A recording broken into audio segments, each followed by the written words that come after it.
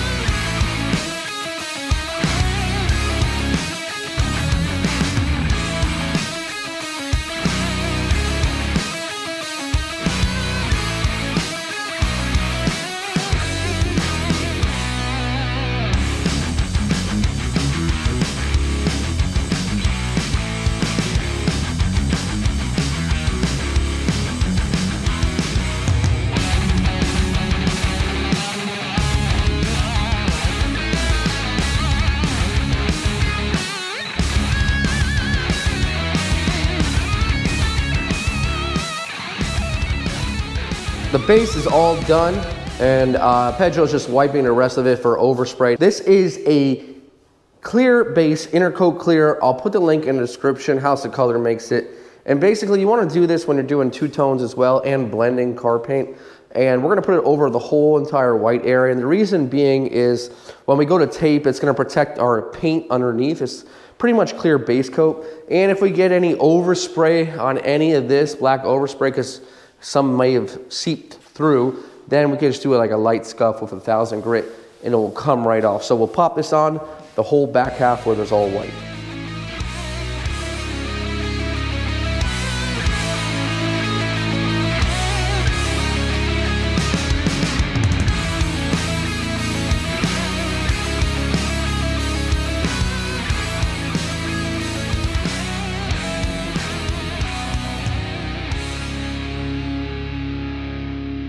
Clear base is all dried up, so we waited about a good 30 minutes to make sure everything's good and cure.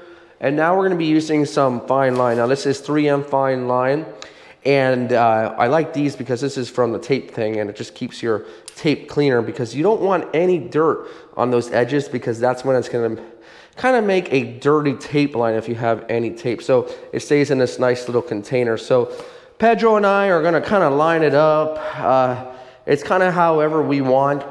As far as the chrome strip, we don't know if there's actually going to be one, but they said just have fun with it and do whatever you think would look best. So we're thinking we're going to come here possibly and then keep it underneath the gas cap and we'll do that on both sides.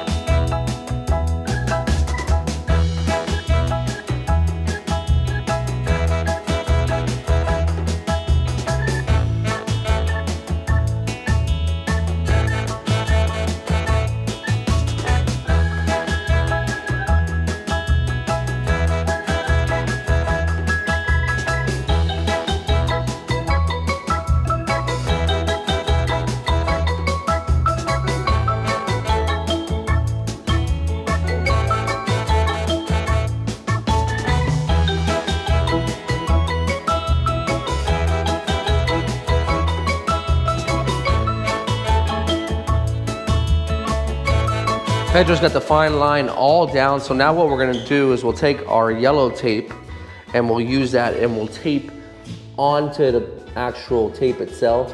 We'll kind of do it right in the middle, and then we'll mask everything up with plastic. So let's go ahead and start masking her back up.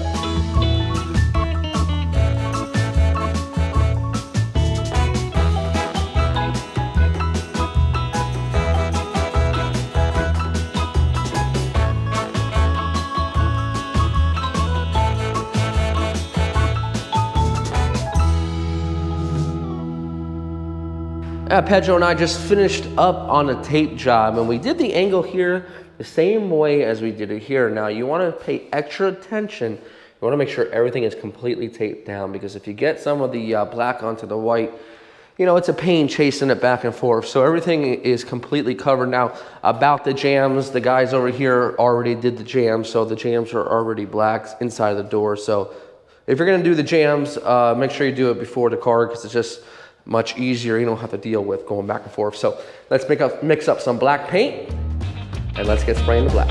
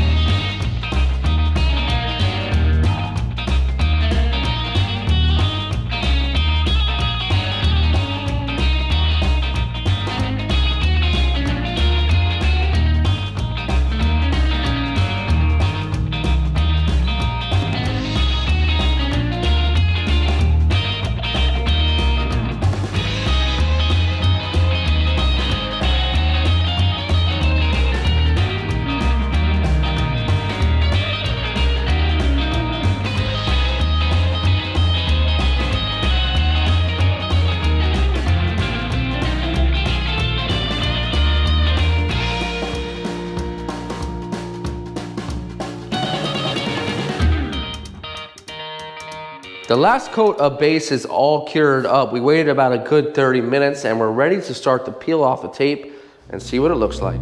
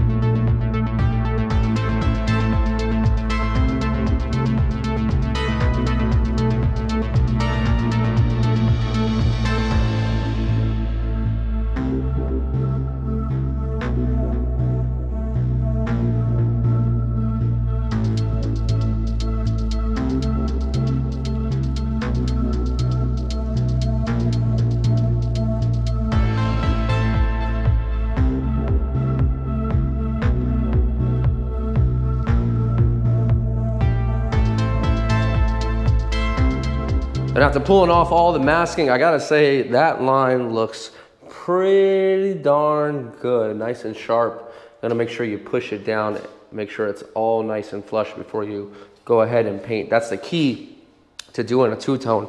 And it kind of looks like a cop car to me, just a little bit, but it's pretty cool. Hopefully the owner will eventually put some sort of molding or something on there to break it up. I guess at this point it'd have to be somewhat custom because the line we did is custom, but it's looking good and it's time to clear it.